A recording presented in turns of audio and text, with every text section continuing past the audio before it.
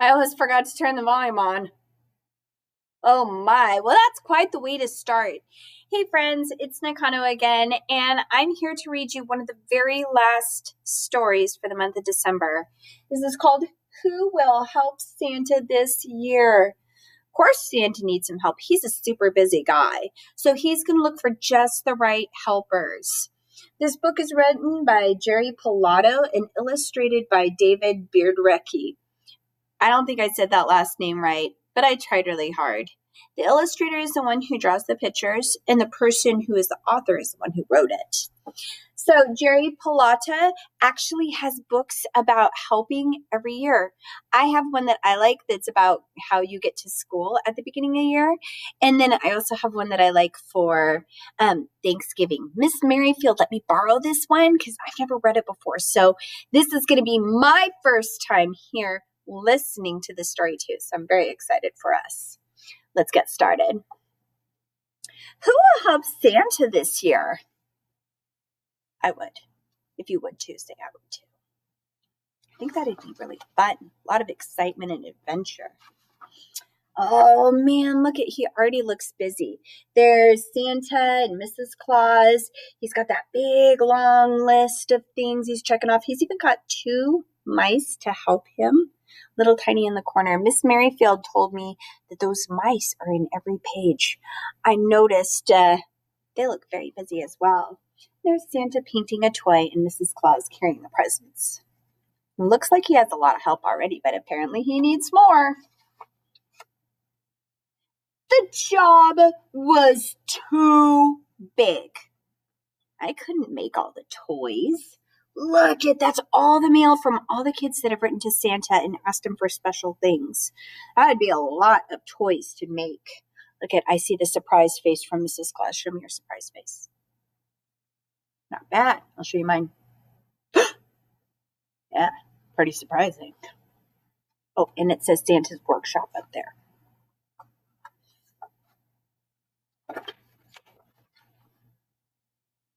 I had a workshop and plenty of great tools. It was time to look for helpers. I think Santa should have come to the classroom because if there's one thing I know about kindergartners is that they're all helpers. Everybody loves to help. He should just hire kindergartners. It says helpers wanted, and here's all the different tools that are in there. Oh, and I see the little mice. They're doing snow angels back there. So cute. Love it.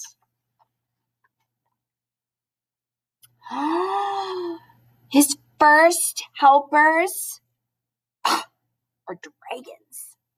Let's see. I tried dragons. Achoo. The toys got cooked. Oh, look at, he feels so bad though. He doesn't mean to, but when dragons sneeze, just in case you didn't notice, fire out their nose. Lots of it. Not going to work so well in the Santa's tool shop. Look at this. Poor Santa. He is singed. He got a little bit burnt there. Not a whole lot. Singed is like smoke. Okay. So, that is not very nice. That mouse is laughing. And this mouse is getting fireproof tissues, which is actually very kind and caring. I like that a lot. Yeah, and look at all the other dinosaurs are like, oh man, he blew it for us. And the other one was like, I'm sorry. Get it? Blew. Blew like you blew your nose. Blew like you messed it up. So funny. Let's find out who he tries next. Oh, look at fairies. I tried fairies. What a mess. They love glitter everywhere. We know there's no glittering. Not in kindergarten. Look at, she's chewing it on him. She's going like this. Wouldn't that be fun? I would love it if glitter followed me everywhere. Just like a huge glitter explosion and everybody knew how magical I was. That would be actually pretty cool. If you would do that too, show me. If you don't want that, show me this. No, not me. Okay, anybody who's doing not me, I call dibs.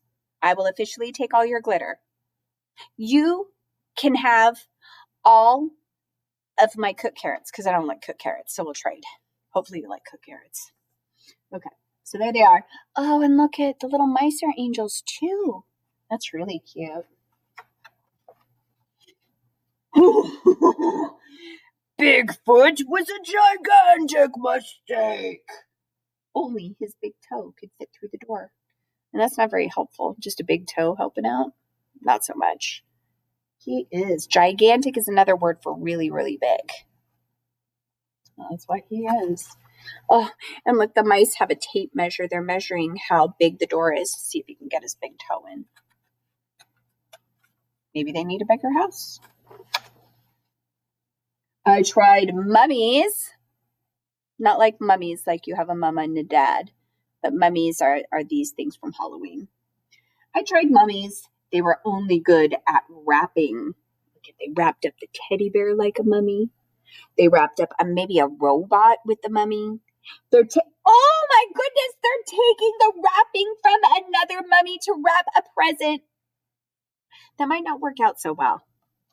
You only have so many Band-Aids if you're a mummy. Once those run out, I don't think I want to see what's underneath. That might be a problem. I see, oh, there's one of the mice and the other mouse. He got wound up in the wrapping.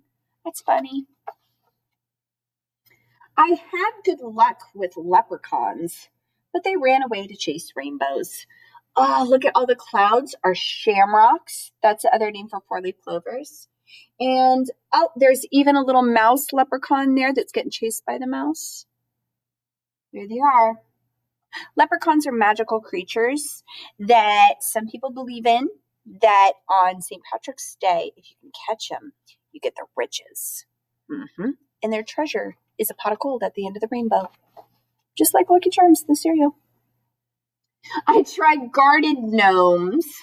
Hey, kids! Kids like toys, not Brussels sprouts. Oh, the garden gnomes brought everything from the garden. I get it. I was thinking like Romeo and Juliet. Okay, they've got all these different fruits and vegetables. Oh, and there's the mice right there on the window, smushed in there by all the vegetables. Remember, if you were a kid who does not like glitter, we're trading for cooked carrots. I'm calling you up here. I'm thinking these garden gnomes probably got carrots, and Mrs. Claus is probably going to cook them. That's you. All you. I've got your glitter. I hired mermaids, and the fishing was good. But oh no, the toys got soaked. So wet. Oh, because they made all the toys underwater. Just having to go fish for them. Look at the wet teddy bears, and they even have the swim masks on. I was looking over here, and I see that the mice are riding seahorse, but then I saw this crab, and that crab's actually from the Thanksgiving Who Will Carve the Turkey connections. Aliens were only interested in making spaceships and funny noises. Meep, meep. And they had never heard of Christmas. That's not very helpful. Look at Mrs. Claus is getting grumpy. She got out the broom. She didn't get him. Yeah. And Santa's like, ho, ho, ho, no, UFO. Maybe you shouldn't have talked to the aliens. See? Look at the mice. They're driving the UFO too. Pretty cool. I tried unicorns. Uh-oh. Hooves. They couldn't hold the tools. No opposable thumbs. So when Santa says, who has 2 thumbs and likes Christmas, they can't say, this unicorn. Bummer. Yeah, they're trying to hold it in there. Oh dear, that is a lot of things going on there, and none of them look like accurate toy making. And look I see the mice are riding on a unicorn into the sunset. So sweet. Wizards wanted to help. Poof! They turned Santa into a frog! Well, that's going to be hard to deliver toys with. Look at how surprised the mice are. Oh my. Whew, hopefully those wizards turn it back. Elves came looking for work, and they had great advice. Kiss him, kiss him, kiss him, they said to Mrs. Claus. Look at this kind of plant is called mistletoe, and it's a tradition that if you go underneath it with somebody else, that you have to kiss them. Say ew. I agree. Gross. Okay, so there's Mrs. Claus, and she's smooching Santa, who's still a frog. And look at the mice are helping hold the mistletoe. Blech! Kisses! Gross. Poof!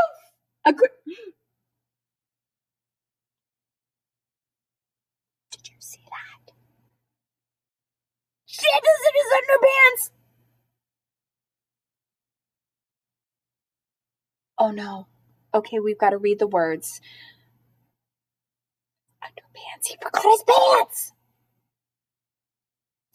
Poof! A Christmas kiss brought me back. Let's hire the elves, said Mrs. Claus. I hope the first thing they do is make up some pants. Elves were exactly what my workshop needed. They became happy, hardworking helpers. Happy, hardworking helpers. They all start the same way, like our honey horse, with that sound. Look at that. They're all working away. Oh my goodness. And these mice are dancing, doing like the cha-cha or the tango or the merengue. Nobody leaves baby on the corner. Now that the toys are made, we can all go on vacation. Cowabunga. And there's the mice. And I noticed my favorite animals even made an appearance. Sharks. And they're so festive with their little Santa hats on. Oh, the end. Wow, another great book by Jerry Pallotta. I really do love his series that talks about who will help. Thank you, kids. I hope you enjoyed the Christmas books. We're almost done with all our Christmas books, so tune in and you may see more. Until then, keep on working hard, and I'll see you next time. Bye.